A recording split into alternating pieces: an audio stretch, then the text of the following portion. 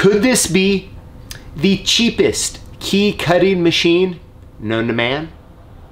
I don't know. Let's find out. The key cutting machine that I'm talking about is the Lishi Cutter. Now, I guess it's more of a key cutter, like a handheld key cutter. However, I'm going to show you how you can duplicate a SC1 key with this little cutter. Now, duplicating an SC1 key with this cutter is not really the ideal method or the most professional method to do so. However, it can be done fairly easily.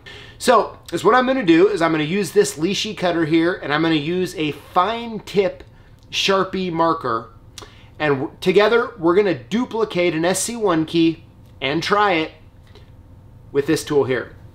Let's get started.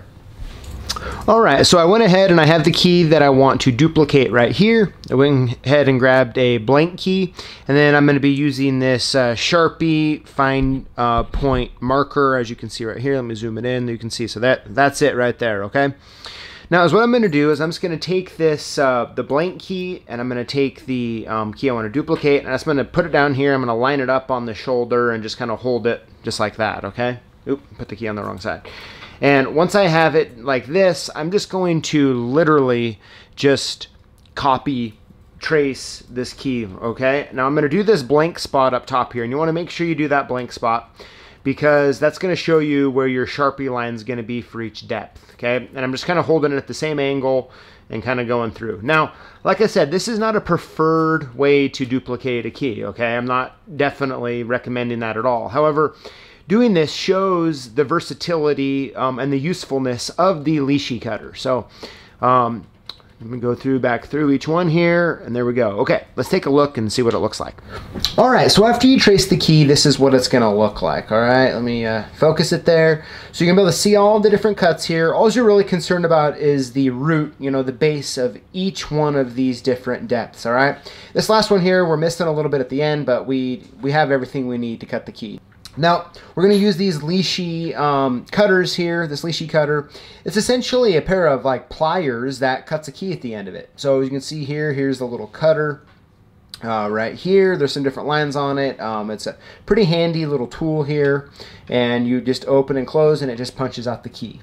So what we're going to do here is I'm going to bring this key up just like this, and we're going to start cutting each one of these depths. Now, this is about a good foot plus away from my face here. So before I cut it, you're going to see me kind of bring it up kind of like this to make sure I'm aligning it properly when I cut it here. Because, I mean, we don't have a lot of room for tolerance on this because these are, you know, pretty tight locks, so to speak. So go to this next one here. All right.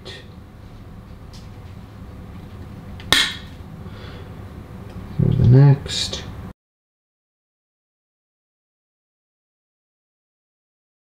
That one, go right here at the end. Okay, let's kind of take a look at it here, and it's looking pretty good. So let's go ahead and try it. The only one that maybe might need to go a little deeper could be this, you know, third cut in here, but let's try it out. Let's see how it works. Oh, so it doesn't quite work yet. Let's take a look here. Once again, we'll close, and I think we're going to take a little bit more off that number 3.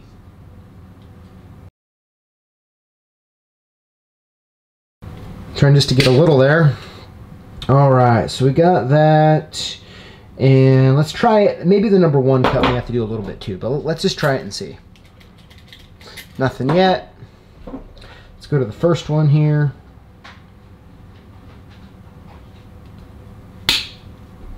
Like that. Let's take a look here. There we go, and it's turning. So now, is this the best way to duplicate a key? No. Is it a way I recommend to do it? No, but it really shows you how versatile this Lishi Cutter can actually be. Now, before we're done here, it's important, if you look up top here, you can see all these different spikes from the different depths here. So we just want to go ahead and just hit those. All right, those are like thorns in the pocket, so we want to get rid of those. All right, so there we go. All right, so that is how you duplicate a key with the Lishi Cutter.